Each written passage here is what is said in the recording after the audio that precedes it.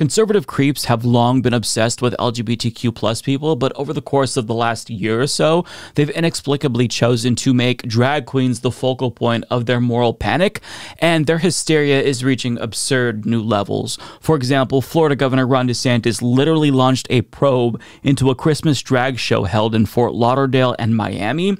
But it gets even better yet, because if you live in Texas, well, a conservative decided to create a hotline so you can report drag shows in the event they occur in your area. I'm not joking about this. So it's called Defend Our Kids Texas, which provides conservatives with a hotline to report drag shows in their area. Now, in response to this new hotline, Matt on Twitter pointed out that conservatives in Texas who want to protect kids should maybe look at the 10 churches that he decided to randomly name where pastors have been accused of child abuse. And these are recent cases, so I decided to just randomly choose 3 of those to investigate them, and Matt is absolutely correct. For example, Pastor Walther of Faith Baptist was arrested and charged with possession and distribution of child pornography. Not a peep from conservatives about this. Worship leader Jonathan Enzi, who's the son of the pastor of Living Way Church, was sentenced to prison for literally sexually assaulting a teenage girl that he knew since she was 9. He also sent her sexually explicit messages and requested explicit videos from her. Nothing from conservatives about this as well. Pastor Pounds of the First Assembly of God in Vernon, Texas, was charged with sexual assault of a child, with another victim coming forward in 2021. And yet conservatives haven't talked about that or any of the other pastors who have been convicted of child abuse at any of these churches. I mean, they are literally giving actual pedophiles a pass while just going after people who are innocent. I'm sure that the actual pedophiles thank them for their services here, because they're absolutely running cover, wittingly or unwittingly, for actual child predators here, and it's genuinely disturbing. But the goal of Defend Our Kids Texas is to expose attacks on our children's innocence by uncovering and highlighting the left's public displays of sexual degeneracy. Now, the creator of this website is Sarah Gonzalez, who is a right-wing propagandist for The Blaze TV, and in an interview with Tucker Carlson, we got a couple of examples of what she described as sexual degeneracy. Drag queens in the company of children.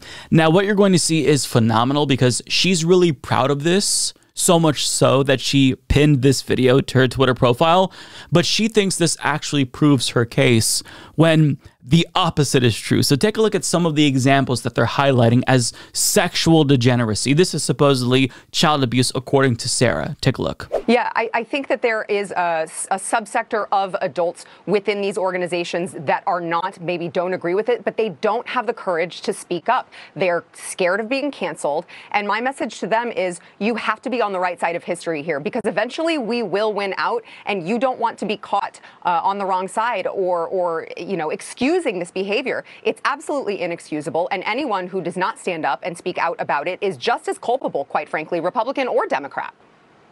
What I don't even understand. I mean, maybe I'm just dumb, but why would you want to get kids involved? And we had this pretty fair deal where people, you know, you go do your thing, I'll do my thing. I mean, that's been the case in this country for the 50 years I've been here. And all of a sudden it's like, no, we have to get kids involved. What? I mean, why? Why would you want kids involved? Yeah, I mean, I believe, Tucker, that it's a more sinister attempt by the left to, you know, they want this radical country. The only way that they can achieve that is through complete chaos and confusion. And what is the best way to confuse children? Confuse them about their sexuality, confuse them about their gender, expose them to things that their little brains are not ready for yet. That is how they are confusing children. It is leading to chaos. And Big Daddy government, of course, can be there to pick us all up and take care of us at the end of it. Incredible.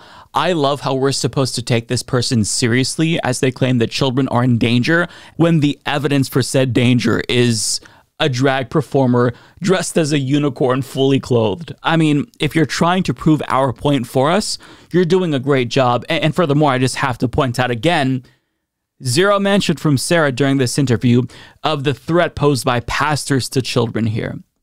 It's almost like she's assisting the pedophiles, the actual pedophiles, as they prey on children, and she's trying to distract all of us and focus on drag queens.